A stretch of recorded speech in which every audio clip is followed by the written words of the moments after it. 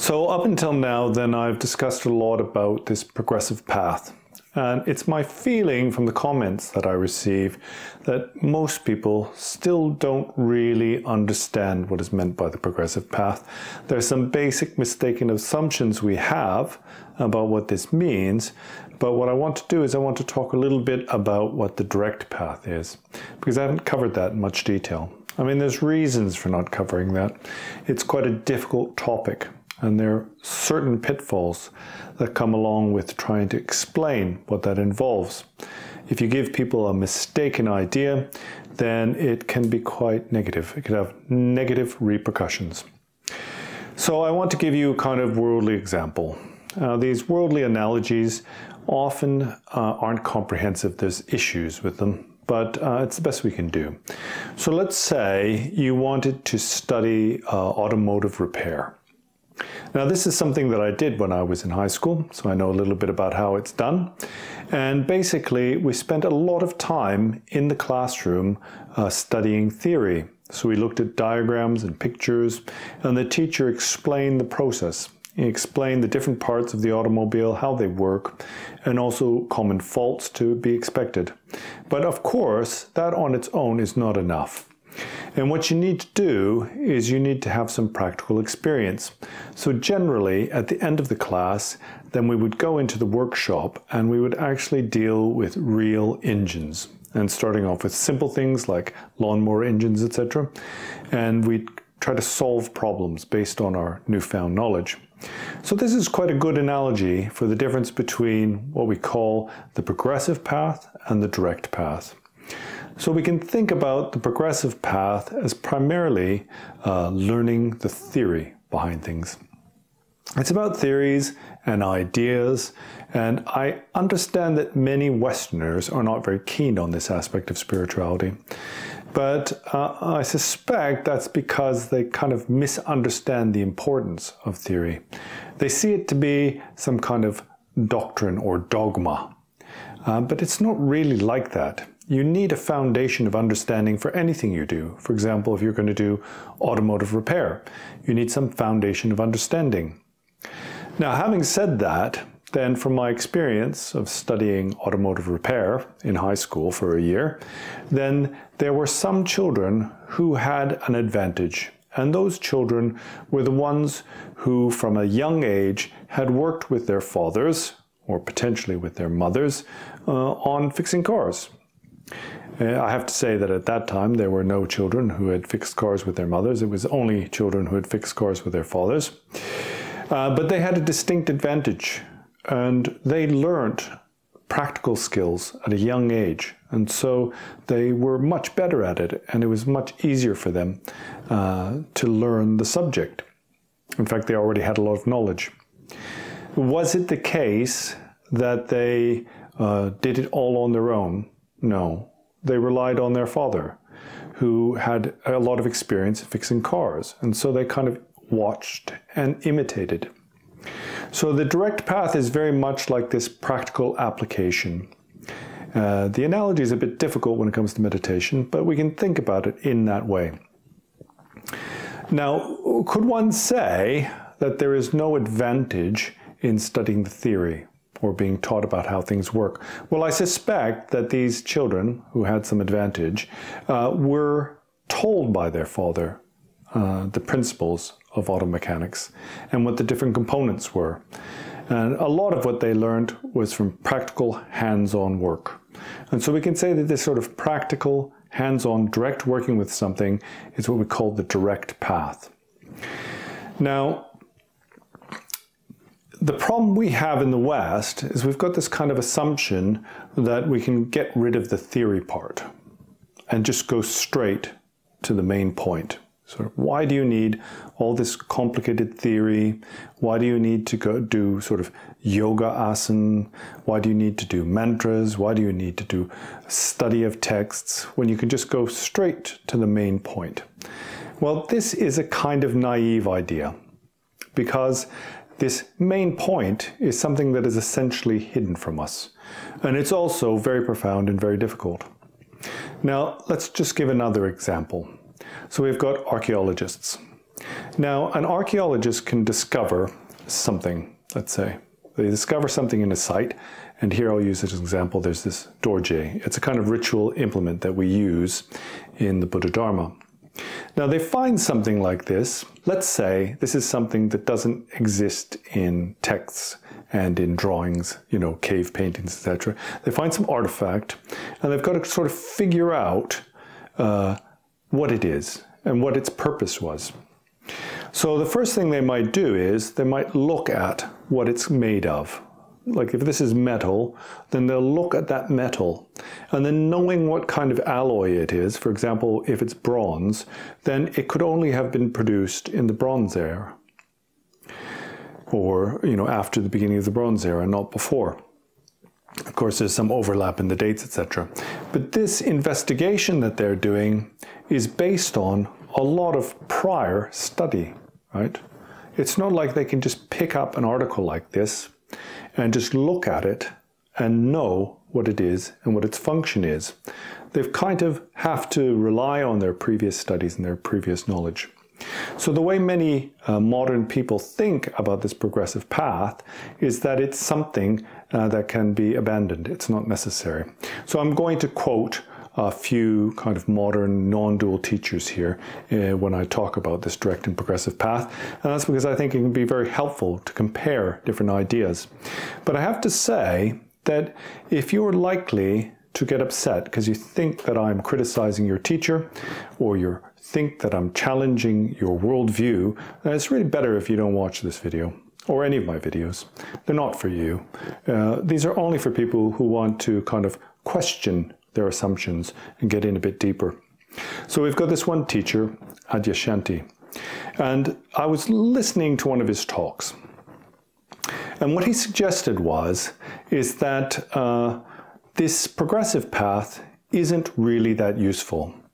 I think what he said was it's sort of sometimes, rarely, then the progressive path works, but that you don't really need to engage in the progressive path because your job is to come to know yourself. And you are who you are, so why do you need to study other things, or why do you need to do, you know, yoga postures and mantras and all that sort of stuff? Now, I'm just going to look at how he describes the direct path. So he says, to quote him, the direct path is letting go of all definitions and just residing in the I, unconditioned. That is the direct path.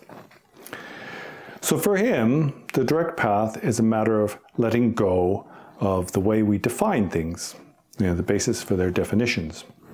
Now, whether or not that's something that can be easily done is another question.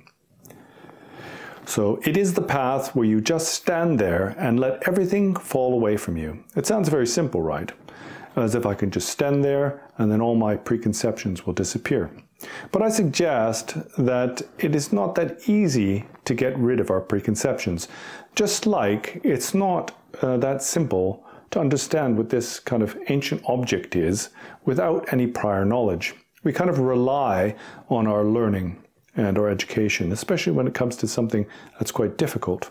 For example, if you were presenting somebody with a carburetor, this part of a motor car, and they were uninitiated, they're somebody who's never studied automotive mechanics, they probably wouldn't even know what it was, and certainly wouldn't know the name of it, and couldn't fix it. It is possible that they could take it apart. If they're very clever, they could take it apart and come to guess what it was used for and even how it works. But again, this largely depends on their prior study. If they studied physics at high school, then they might be able to determine that this is some kind of Venturi type object, and it's mixing fuels and air, etc. And then in that process, they'd come to some understanding. So further, to discuss Adyashanti's view, then he says, strictly speaking, there is no path to it. So there is no path to the direct path. And what do we mean by path? By path, we mean a journey, right? A progression from here to there. And it also involves some kind of mechanical action or effort. So a path is where there is something to do. So I interpret this, I might be wrong, but him saying this, I interpret as saying that there's nothing to do. Strictly speaking, there is no path to it. And then right after that, he goes on to say, if there is any path at all, it is the destruction of every idea you ever had about yourself. Okay, one statement is there's nothing to do, there's no path. And the next one is you need to destroy every idea you have ever had about yourself. Now, is that a simple thing to do? Now, I suggest it isn't. For example, I could take a lot of hallucinogenics, like LSD, and then temporarily, I would probably lose all my prior kind of constructs about what the self are, what my identity was. But the problem is, when I sobered up the next day, I would still be left with those assumptions, preconceptions about me. I might be a bit groggy, but certainly after a week, I'd be pretty much back where I was before. Now, I understand that there are people who present this path of psychological healing, which is called microdosing. And I think there's a lot of kind of logic to that, and it probably works in some cases. But the evidence is for and against. There's no definitive evidence that this is kind of a valid path of psychological healing, to take small amounts of lysergics or small amounts of hallucinogenics, magic mushrooms, and in that way kind of improve our psychological condition. Might work for some people. But when it comes to this, what Adyashanti is talking about is a complete destruction of every idea you've ever had about yourself, that's not simple. I mean, you can hit yourself on the head with a hammer, right? And temporarily, you will lose consciousness. So you will lose all your preconceptions. But as soon as you regain consciousness, you're back where you started. And not only that, you probably have some regrets for having hit yourself on the head. Although he's suggesting that there is no path, at the same time, he's giving a path that is not in any way easy to achieve, right? He says it's just mind examining itself until these conceptual knots are undone. It's all about knots in the mind. Well, this is not an easy process, and this is what the progressive path is all about. And the progressive path has many different flavors, and there's a reason for doing yoga asana, for example, because the mind often follows what the body is doing, right? There's a kind of reflection from the mind to the body and the body to the mind. And so by stilling the body, we're able to find some stability and some center for our consciousness or our awareness. And by doing that, we're able to reduce our distraction. And why do we need to reduce our distraction? And that's because as long as we're distracted, we're not going to be able to engage in this profound investigation of what it means to have preconceptions or ideas or definitions about the self. Even if you were to ask somebody, how do you define awareness? They wouldn't be able to give you an easy answer, right? So it's not a simple matter. To me, these are kind of trite statements. They sound good, but they're a little bit naive. They kind of a lot of assumptions about this. Now, as I understand it, then Adyashanti studied in the Zen tradition. And so famously, there's this Bankei, and he was the teacher who taught the lazy path to enlightenment, we call realization of the unborn. And so I assume that what Adyashanti is talking about is this unborn, this Buddha nature. In fact, what I've read, and of course I can't be sure because everything on Wikipedia isn't correct, but I'm assuming that the primary authors of his Wikipedia page are his followers, because it's all kind of positive stuff about him. So in there it claims that he had enlightened experiences at a young age and then eventually realized Kensho. So what is the realization of Kensho? Realization of Kensho is realization of Buddha nature. Basically, it's enlightenment. Somebody who has realized their Buddha nature is extremely advanced practitioner. Not only that, they will display kind of miraculous qualities, really. It's not something that ordinary beings achieve, and I'm absolutely certain that he hasn't achieved Kensho. It's just a common kind of self-deception that Westerners fall into. We very readily accept that we have some high level of realization, but that high level of realization is only based on, as I said in a recent video, this earlier stage of turning the mind inwards and kind of drawing the sense perceptions into stillness. And it feels great. You know, we're really eager to claim that that's some high level of realization, but it's a very low level of the yoga path. And what did this Bankei use as his primary method? What did he claim to be the primary method of coming to realize the unborn? Well, it was self-criticism. And that kind of contradicts the statements of Adyashanti regarding the progressive path. Because what I can gather from what he taught on this short video online on YouTube was that he felt that these progressive teachings on karma, cause and effect, for example, were more often than not more harmful than beneficial on the path of self-realization. And why is that? Because you're given this idea that, well, there must be something wrong with me. You know, I have negative experiences. That's because of my karma. So it's kind of this interpretation of karma as blaming the victim, you know, or self-blame. But Bankei is saying you need to blame the self.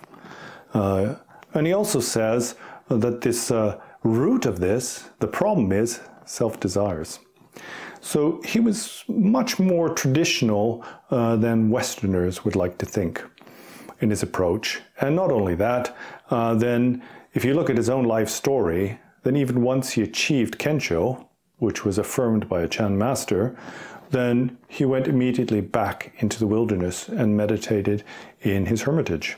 You know, he didn't take it easy or anything like that.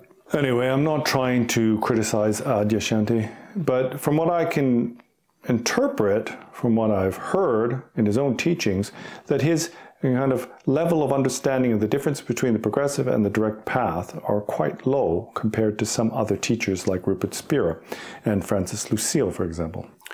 Now, we talk about progressive and direct. So we can think about direct as being kind of a practical application, but it's more than that.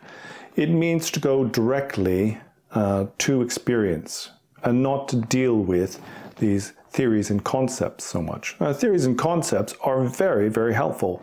For example, if I tell you this story about how you learn to do automotive repair, that's helpful to differentiate between a progressive path and a direct path. There's one that's very practical.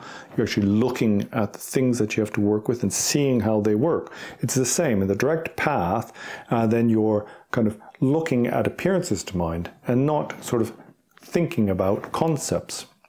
So that brings me to the second teacher, which is Rupert Spira. Now, in this video, then one of Rupert's students was asking a question about this kind of I am awareness that Rupert is very keen on. And he said, "Are you aware of the flowers?" And the student said immediately, "Yes." And then Rupert further said, "Why are you aware of the flowers?" Well, she's aware of the flowers based on seeing of the flowers. So that's quite simple.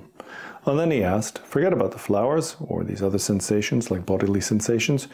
Are you aware? To which she answered, yes. Now Rupert then further probed the student by asking her, how do you know you are aware? And she got stuck. She found it a difficult question. But he insisted that it's not difficult.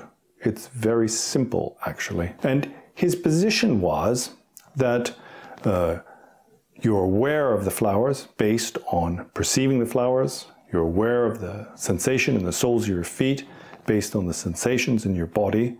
And that further, you are aware that you're aware from the experience of awareness. He said, it's not difficult. It is very simple. You don't go to the flowers. You go to the experience of being aware. So when you are aware that you are aware, and he suggests that she was very easily or readily able to affirm that she was aware, and that it wasn't based on going to the flowers, but this was based on going to the experience of being aware itself. Now again, to me, this is quite a trite statement, because there's a lot of assumptions wrapped up in that. And not only that, the student herself didn't find it easy. But what Rupert was suggesting is that it was easy. In fact, he was telling her it was easy, and he was also telling her the reason why she is aware. Now, this is not something that an authentic Mahamudra teacher would do. They don't really tell their students how it is, and they don't tell their students what to do.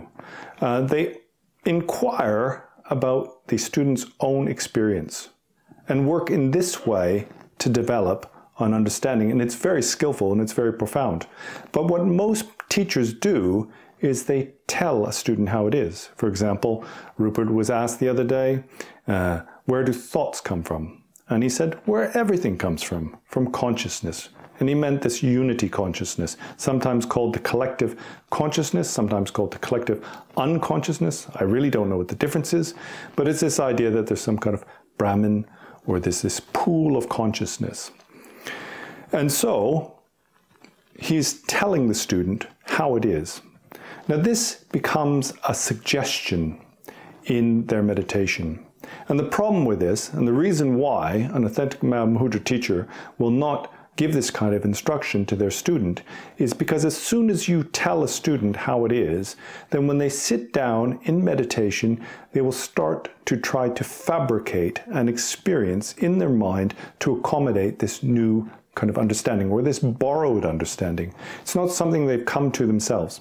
So this direct path is very much about coming to personal understanding based on interacting with actual experiences of mind, thoughts, and appearances. When we think about the difference between progressive and direct path, I say progressive path and direct path. Well, there's another thing, and that's called direct insight, or wisdom, or insight. And we have to differentiate between these, because the goal of the progressive path and the goal of the direct path are both the same. The goal is to acquire this wisdom. It's not really like worldly knowledge. It's what we call recognition, or what Francis Lucille calls a glimpse of the true essence, or the true nature. And this links into what I was teaching the other day, and that's about the differences between method and wisdom. So the progressive path and the direct path are both methods to come to ultimate wisdom. And the progressive path involves looking at ideas and concepts. For example, the concept of I am. So basically, everything that's being taught by pretty well all of the teachers I've seen online is this first, it's this progressive path. They try to differentiate between their teachings and the progressive path, but as far as I can see, they are teaching the progressive path. For example, a teacher telling you, oh no, it's not difficult, it's simple. You are aware because of the experience of self-awareness. Now within that, there's a lot of assumption. And that assumption is also not based on the student's direct experience. Do you understand what I'm saying? The direct path is dealing with your personal experience. Now, as far as I can see from looking at the videos of Francis Lucille, he understands this point, whereas none of the other teachers I've heard do understand it. He understands this. He said, well, if I teach you, it doesn't matter if you understand what I'm saying. My teaching you is part of your experience. And at some point in the future, you may refer back to that and then go, oh, that's what he was talking about. Now that to me demonstrates a kind of much more profound understanding of this meaning of the direct path than any of these other teachers have. And I can't really be sure about what Francis Lucille is teaching because I haven't really watched enough of his videos. So I think I will look into more, and I would suggest that you look into his teachings because they are kind of very authentic. When I say authentic, I mean that they don't possess these inner contradictions to the extent that they exist, inner contradictions exist within the teachings of most of the spiritual teachers online on YouTube. For example, for Adyashanti to say, well, there's no path, there's nothing to do, but then say you have to destroy all your ideas about who you are.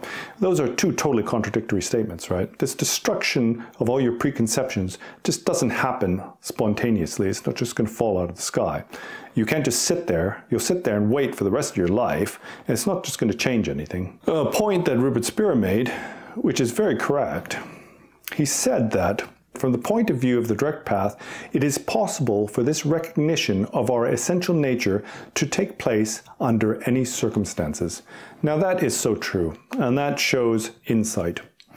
And it is what is taught in the Mahamudra text as well, that this true nature of mind arises to the perception of ordinary beings under all kinds of conditions, And it gives, for example, when you work very, very, very, very hard and you complete your task, then for many people, there arises this experience of the true nature of mind. The problem is they don't recognize it. And that's the issue here, because this true nature of mind also arises in deep sleep. And this is another point.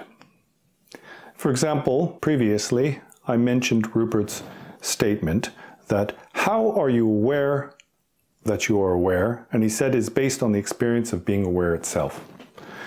So without an outer object. And he made this quite clear. He asked the woman, how are you aware you are aware? And she said, I'm aware I'm sitting in this room. And he said, no, no, no, no, no, no.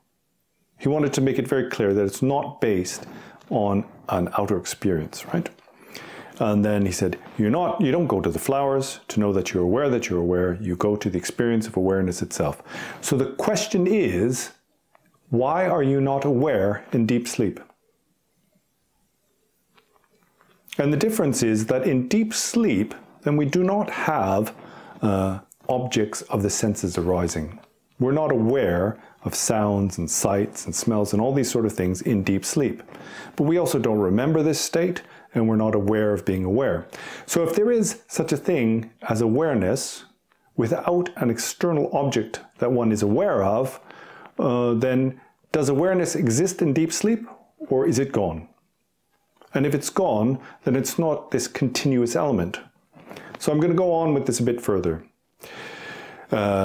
Rupert suggests the direct path. And what is that? What he suggests is that you have this kind of progressive path, which involves years of yogic practices and mantras, etc., until that separate self is sufficiently pure to lead to the dissolution of the separate self into the heart of awareness. So this is his point. That is, when you reach this point where this separate self is dissolved or purified into the heart of awareness, and that's when it becomes the direct path. He says the direct path means going directly to our essential nature. Okay, we can understand that. The Buddhists also teach that you need to recognize your essential nature, etc. So it sounds all very similar. And so the question is, what is his method? He says, we ask the question, what is it that knows or is aware of my feelings, activities, relationships, etc.? So in that, he's suggesting that there is something other than these appearances, right? These appearances of feelings, these activities, or interrelationships with other people, that there's something aware of that. And then, what is the continuous element in my experience? So what he's suggesting is there is this continuous element of experience. So one would have to assume that that does not exist, from his position anyway, that that does not exist in deep sleep. Because if it did, then there would be awareness. And so, logically, there should be awareness of being aware. As he said to this woman, the reason why you are aware of being aware is because you're aware of the experience of awareness itself. If that exists in deep sleep, then you should be aware in deep sleep. But I would suggest that's not the case, that we're not aware in deep sleep. In fact, the state of deep sleep is one where there isn't awareness or consciousness. But it depends how you define awareness and how you define consciousness, right? The Buddhists, then, they define consciousness in terms of the outer objects and also the mental awareness, sort of awareness of ideas and concepts. And further, he states that any of these questions, for example, what is the thing that is aware, feelings, etc., what is the continuous element of experience, any of these questions take the mind directly from the objective content of the experience to the subject, the I. So this process of taking the mind from the objective content to the experience of the subject I is what we call the progressive path. And that's what we're doing when we're sitting in meditation. If you are told to sit and look at a candle, then you are stilling the mind. This is part of this progressive path of drawing the mind towards self-awareness. Let's say, towards self-awareness, if there is such a thing.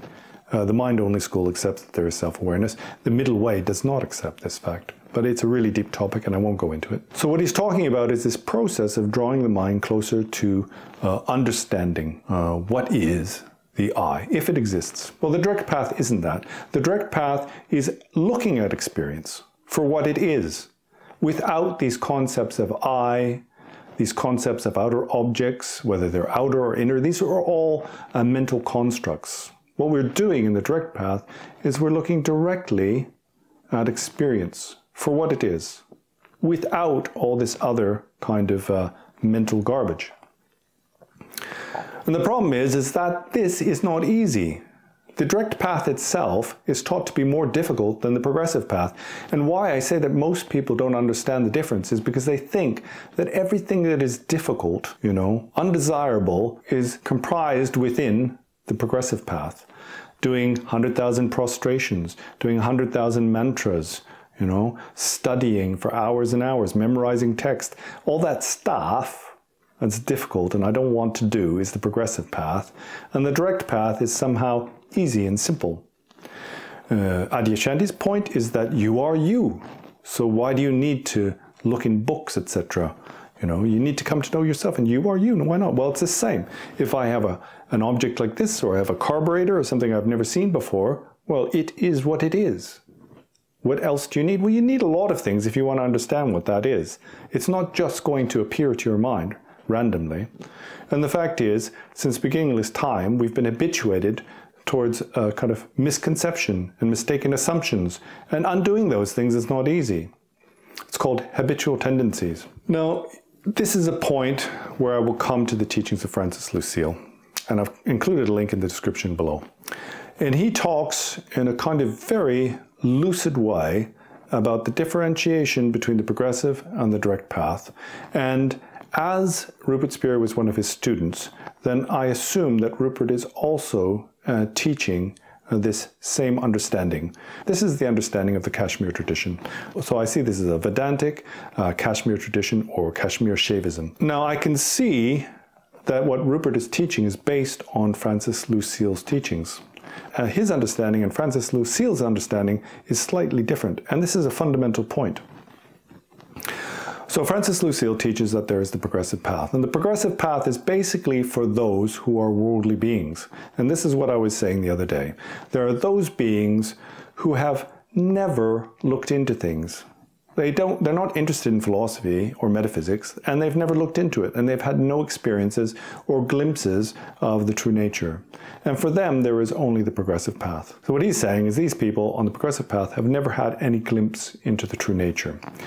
And then he says there's 3 stages, and that roughly agrees with what Rupert Spira teaches and also agrees what I'm saying. So I'm saying that the progressive path and the direct path both lead to this direct insight. So this direct insight is the 3rd one. It's not really a path. This final one is what we call the unborn.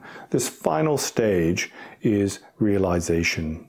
So remember, there's method and wisdom. So it's the ultimate wisdom, final wisdom. Also, we talk about the provisional truth and the ultimate truth, and this is very important. Now, the term we use for provisional truth is leading truth or guiding truth. So this is very much what we're talking about when we say the progressive path. These are terms, conventional ideas that draw us or lead us closer to ultimately understanding or to gaining realization. And that's what we mean by the provisional truth. And the ultimate truth is the actual way things are. It itself is not a principle or a concept, but it is the way things are. And I've heard by many teachers online that they have this idea that you can kind of choose between the provisional truth and the ultimate truth, as if you can study the ultimate truth and then you can choose to make your position from that, from that tenet. But it's not like that. It's not a philosophical position. It is the ontological reality, of everything that exists. It's the true nature of phenomena. And we have no choice. We can only deal with the conventional. As Nagarjuna said, it's without understanding the conventional, then there's no understanding of the ultimate. And without realization of the ultimate, then there is no liberation from samsara. And these are very, very profound words. So anyway, returning back to Francis Lucille's position, there's this progressive path, and that is the path of worldly beings. And then there's this second path, which is what he calls the path of energy. And that is for beings, individuals, who have had a glimpse into the true nature of reality. Now, having had a glimpse into the true nature of reality, they still have thick habitual tendencies. They have thick karmic disposition. It's very simple to understand. It's not difficult. If somebody is a heroin addict, and they've been a heroin addict for many years, or I suppose these days, it's not heroin, it's fentanyl, then it's very, very difficult for them to overcome that, right? Because they have such ingrained habits. And not only that, it changes the structure of the brain. So it's very difficult for them to give up on their habit. I mean, even giving up something like smoking is difficult, right? So that's what we're like. And this is kind of a point that I think Adyashanti is missing. Yes, it's true that we have to drop all our preconceptions about self, but dropping those preconceptions are not easy in any way. It takes the progressive path, 99.9% of the time, in order to do the job.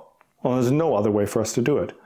And even if we come close to recognizing the truth, our habitual tendencies are so strong that they were going to override anything that we've realized or understood. So here, what Francis Lucille is saying is there's a second path, and that's people who have had a glimpse. So somebody's had a sort of insight into the true nature of mind, true nature of our being, but they still have all their habitual tendencies.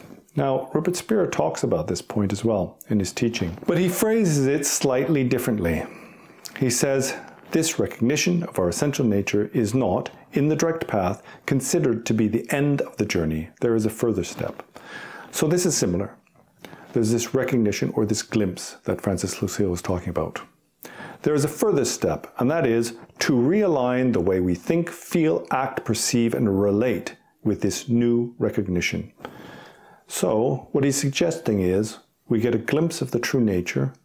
Seeing that, understanding that, then we need to condition our experience to realign with that. Now, the way that Lucille puts it is on this path of energy, this second path, the old habitual patterns come in and temporarily seem to hide the freedom that has been discovered. This freedom that has been discovered is direct insight. This freedom that has been discovered is this wisdom, right? We've seen it, we've glimpsed it, but we have these strong habitual tendencies.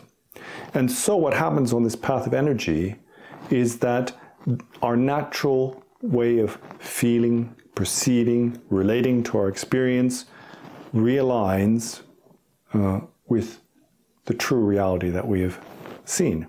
Now, this is a kind of passive use of the verb. This is very prevalent within the Tibetan language. They very intentionally use the active and the passive forms.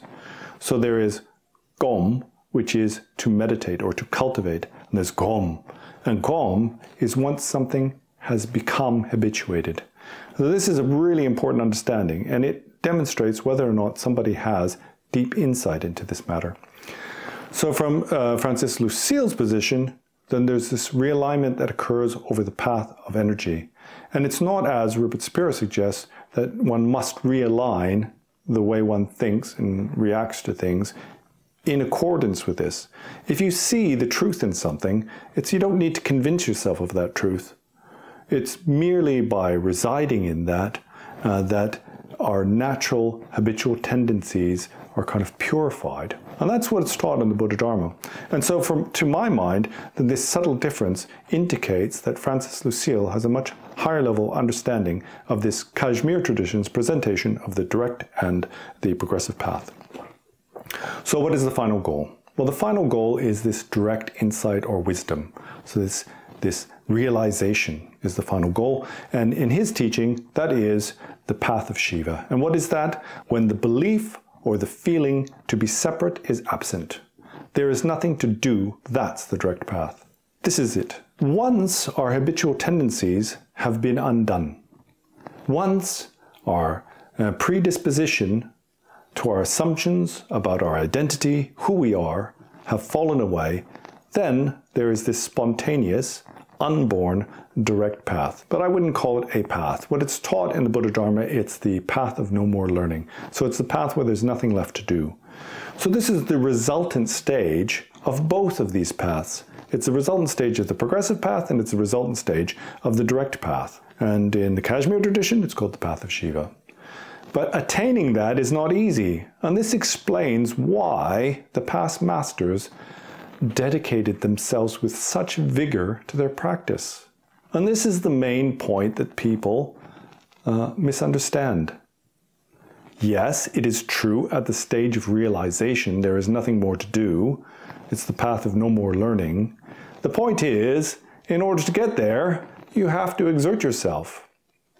Now, Adyashanti suggests that somebody who has spent 30 years on the progressive path is kind of no more able to realize the unborn self than somebody who's a first-timer who walks in the door. Well, you could say that that's true, but an archaeologist who has developed many skills and has studied a lot is going to be a lot better placed to come to directly understand what this is without any help from scriptural reference, etc., from historical documents, than somebody who's a newbie. Now, having said that, then I have to reiterate something I said in the previous video. Those people who are very intellectual and who have studied a lot often have a lot of problems when it comes to this direct path, as it's taught in the Mahamudra. So remember, I'm not saying direct path as in this final state here, the path of Shiva. I'm talking about the direct path, which is a method to come to realize wisdom. So there's a progressive path, direct path, and then there is unborn wisdom, which is spontaneously arising. And it's similar to what Francis Lucille is saying here. As far as I can see, this is the closest Vedic tradition to what is taught in the Buddha Dharma. And it's also the first person that I've encountered on YouTube who seems to have very good insight into what this is all about. Now, I'm not sure what Francis Lucille's level of meditation is. I know that Rupert Spira has a very high level of shamatha. I haven't seen any indication that he has insight into the essential point of mind. He could, but he certainly has good shini and good shamatha, as does Eckhart Tolle. And I don't know about Francis Lucille. But there's a problem because somebody who has a high level of experience and realization doesn't need meditation. And from what he says in his teaching, then I get a kind of feeling that he has some kind of quite profound insight.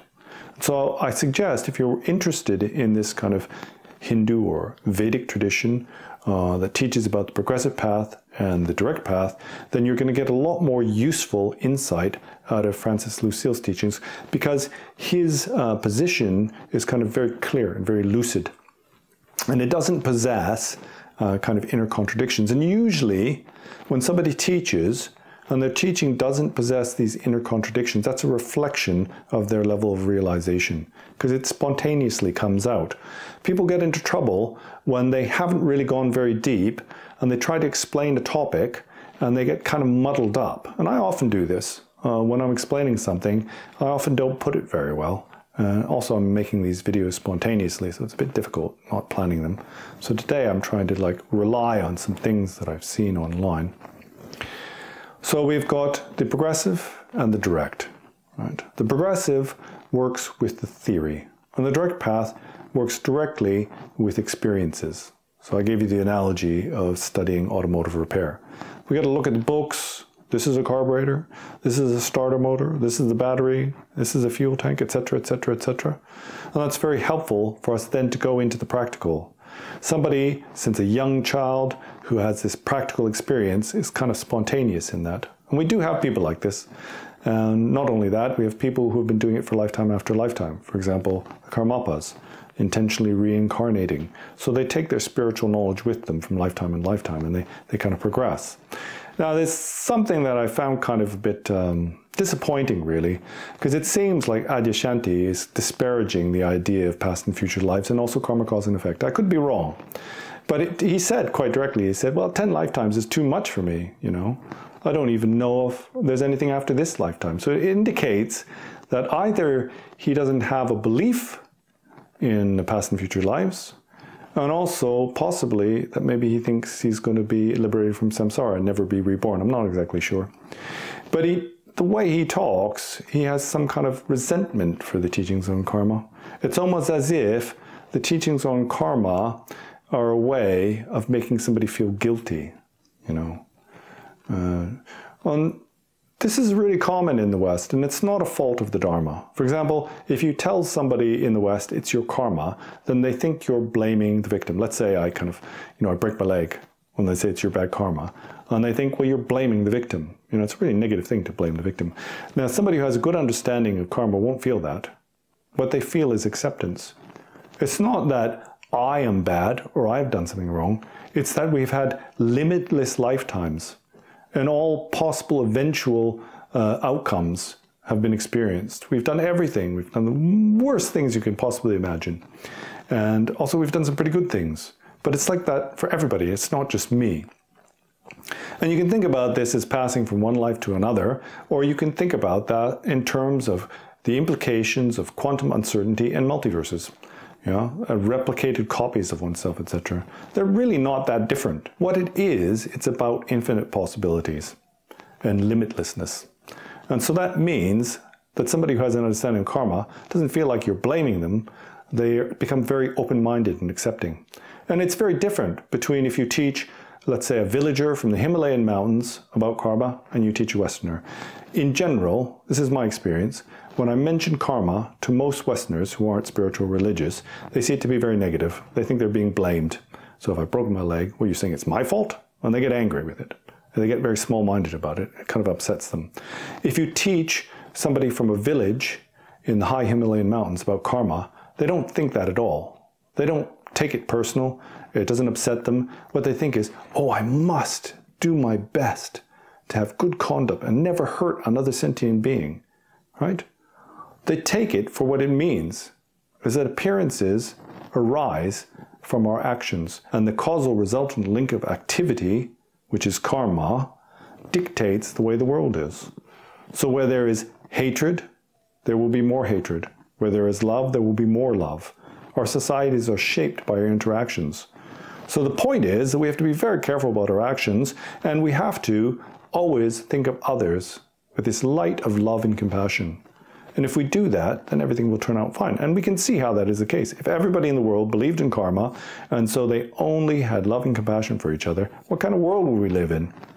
I mean, what it teaches in the practices of the Bodhisattva is that if somebody cuts off your head, then you should see them as being your teacher. How kind they are. Or somebody criticizes or chastises you. Well, this is a real indication of the difference between us, immature Western spiritual practitioners and these sublime beings. If you even suggest that somebody isn't awakened, they get really angry. Or if you say something that contradicts their teacher, they get really angry. But a bodhisattva will treat you like their lama if you criticize them. They will hold you at the top of their head. They have no self-clinging and only concern for others. So there's no basis there for getting upset or becoming small-minded. So I've gone on a lot. It's become a very long video, and I'm not sure whether what I'm trying to get across is clear. But there's a problem when we talk about this direct path. I mean, there's a problem in the way it's taught in the West. Because it sounds to us like, well, you don't need to do all that difficult stuff. You're already Buddha. There's nothing to do. Well, we can accept, again, if we have somebody who is kind of been a drug addict all their lives, they're addicted to fentanyl. He has lots of sort of illegitimate children who he doesn't support. It could be a woman as well, it doesn't have to be a man. And when he needs to get his kicks, then he's got to go out and rob people, etc. All kinds of problems arise. His life is just completely messed up. Now, if you say that somebody on the progressive path has no distinct advantage over this individual, that's a bit crazy, right? That individual has to struggle just to become a good human being, to sort their life out. Just to get somewhere to live for that person is difficult, right? And to avoid negativity is almost impossible. So to say, let's say somebody who is brought up in a monastery and has studied the Buddha Dharma all their life, and is very venerable and is filled with loving compassion for all sentient beings, is no better positioned to realize the true nature of reality than a fentanyl addict in the streets of Seattle, is absolutely nuts. It's crazy, right? So there is stuff to do. and to a greater or lesser degree, we have issues and we need to deal with them. You know, it's fine saying that, well, the Zen masters said that there's no path, the sort of methodless meditation. You can say that, but look at their life stories, for God's sake. You know, Bankei lived all his life as a hermit, like a beggar, begging for food in a little hut in the woods. And when he was declared to have reached final enlightenment, he went and disappeared off into the forest again. You know, he didn't sort of just take it easy, get a girlfriend, retire or something like that. You kind of have to put things into perspective. I understand this tendency in the West to feel very defensive. That's because we're quite small-minded. You know, we've been mollycoddled since a young age. You're not allowed to tell a child that they need to improve in case they develop a negative self-image. Well, I suggest that this is part of our problem in the West. We're kind of, you know, treated with kid gloves all the time and wrapped up in cotton wool. And our entire society has become very spoilt and small-minded. But I mean, it happened to the Romans just before their empire collapsed. They had such luxury and they had such advantage, such privilege, that they just couldn't understand what was going on when their entire world collapsed around them. And part of the problem was they became very spoilt. They couldn't live without their luxury. And we've become like that in the West. But things are changing swiftly. And in 100 years, the world will be a very different place. And sorry for challenging you, and I apologize sincerely if you felt that I've criticized your teacher. I don't mean to. My only intention is to kind of encourage further discourse and develop a profounder understanding of the spiritual path. You know, if I'm able to do that. If we look at the ancient world, it was like this. You know, even in the ancient Islamic world, then they had these meeting halls where Christians and Buddhists and Muslims and things like that would get together and they would discuss various philosophical ideas. They weren't killing each other. But now we're not able to. We're so polarized. We can't accept opinions of others and we can't tolerate any kind of criticism. But especially in the Tibetan tradition, then we see this criticism as being so beneficial. It's just a wonderful thing because it makes your own understanding that much richer and more profound. So don't be small-minded. Take everything with a pinch of salt. Life's not that bad. Actually, we're very privileged, and so we should use our time wisely. And thank you for your undivided attention, and see you next time.